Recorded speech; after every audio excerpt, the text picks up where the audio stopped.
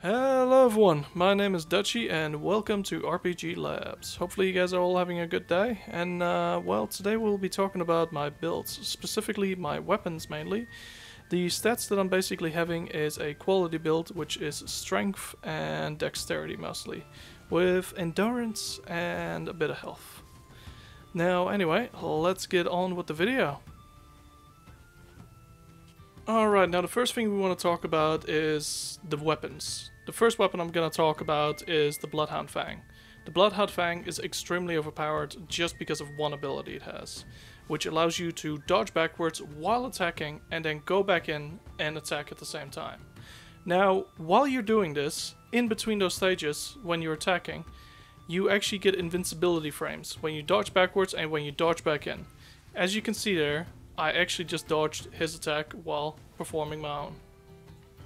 This is especially good against bosses who have that one big slam move that you can take advantage of.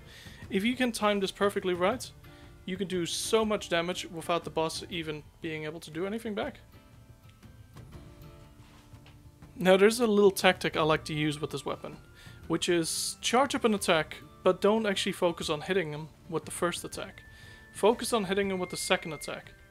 So you charge up, miss, but then you dodge out of the way, they're coming towards you, and then you go straight into them and destroy them.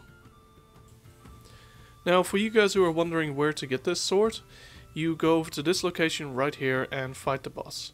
Now once you're fighting the boss, I recommend going straight for him as he spawns and not letting up on him, because he is easily staggered, so that means you can kind of stun lock him.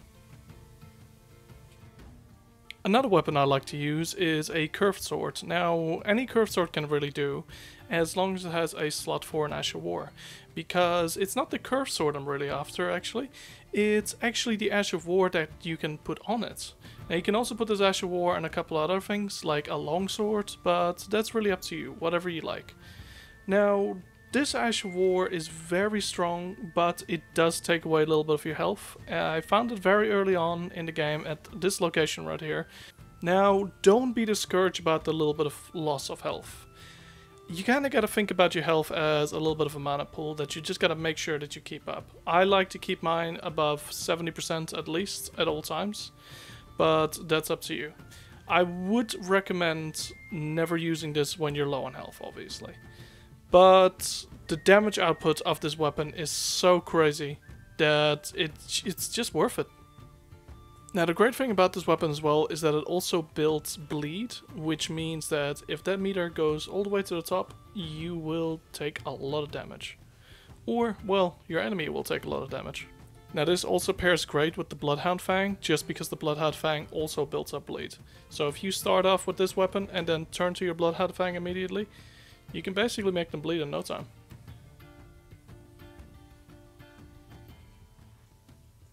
Alright, now we come to the range.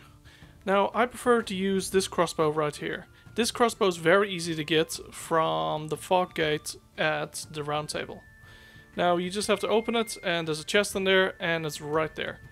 Now, I don't really use the crossbow too much as damage, more of a lure to get people to actually get out of their spots, or let's say there's an enemy hiding in the roof and you want to quickly shoot them down because then only one of them will come down instead of the entire herd of monsters that are up there ready to kill you. But sometimes it is actually handy to use it if you want to stay away from a boss or an enemy and just quickly kill them with it. You might need a few bolts, but sometimes it's worth it. Alright, now we need to talk about the shield.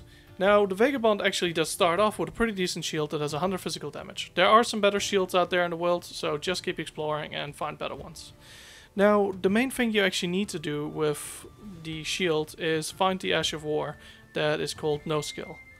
No Skill allows you to use your right hand weapon as the main Ash of War instead of you parrying with your shield or whatever else your shield has available. Now in this location right here you have the War Master. The War Master sells you the No Skill. I already bought it, but it is right here if you want it. Now I will say once I start getting more into PvP, I will probably switch back to parrying, because parrying is very overpowered in the original Souls games, so I'm wondering if it will be pretty strong in this one too. Now whenever you're stuck in a boss, it's always a good idea to have a little bit of a summon with you. Now summons make the fight a lot easier, just by distracting the boss a little bit. Now, summons usually can't win the fight for you, you still have to win the fight yourself, but they're great distraction. Like if you look over here, I'm healing up, I'm about to hit him, bam, but he gets distracted by the jellyfish. Now, again, he does it straight over here, 2 hits, and then he gets distracted by the jellyfish, allowing me to be scot-free. Now, if you want to get this jellyfish, it's actually really easy. You just go up to this lady right here, and the cool thing about this lady is, at one point she will actually join you at the round table. Now, while she's at the round table, talk to her and talk to the blacksmith. Now, once you've done that, she'll actually become available for you to upgrade your summons with. Upgrading your summons is extremely handy to make them more tankier, so they can take a few more hits before they go down from the bosses, making boss fights even easier. Now if you would move over to this location right here, there will be a giant who can sell you a talisman. Now before you actually get this talisman, you need to do a little quest where you actually befriend a guy who is half wolf. Now after you've done that, you talk to this guy right here and you buy this talisman right here. Now this talisman is actually pretty good for the build we're kind of going for, because we're not really investing into mind or anything like that, but we still kind of use a little bit of FP.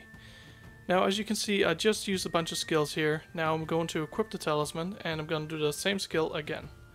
Now you see I've lost a lot less FP than I did before. Now this can come in really critical when it comes to boss fights, because that extra hit can really save your life. Now we come to one of my favorite items, the green turtle talisman. Now this item is located right here, and it's very crucial for a dexterity or even a heavy build, because, well, you regain your stamina a lot faster than what you usually would. Meaning there's less downtime for you and more time for you to swing your weapon or roll out of the way, or even recovering your shield a lot faster. Alright, so there's 2 things about this area, by the way.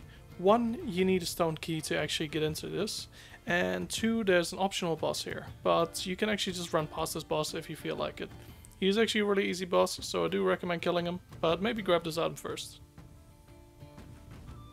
Now, this doesn't look like much, but in the middle of a fight, having your stamina back just that split second faster is the difference between you winning the fight and you getting absolutely destroyed.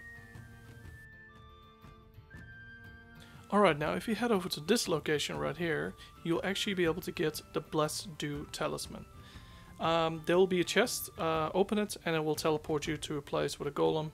Fight the golem if you want, but there's just a chest to his right. Grab it and you got this Blessed Dew Talisman. Now the Blessed Dew Talisman is quite handy because what it does, it actually heals you slowly over time. Now it doesn't actually heal you for that much, but what it does do is help you against poison. So poison areas, which there are quite a lot of them in this game, basically become a cakewalk now. You don't have to keep popping antidotes and go to specific spots, you can sort of just run around. You'll still lose health over time, but you'll lose a lot less. Basically, it kind of counteracts it. Now I'll quickly show you the difference between how fast your health would go down normally and how fast your health would go down without it. Also, this talisman has saved my life at least once. Now this might just be because I really hate poison areas, but I reckon this is a really good pick. Now you can swap this out for anything else whenever you're not in a poison area, but I like just to keep this on, because it's just handy to have. Alright, so that's basically the gist of my build. Anyway, I would love to hear what kind of builds you guys have at the moment. Let me know if you found anything that's even more OP, or even something that basically makes you invincible. That would be amazing. Alright, well, you guys have a good one, and bye!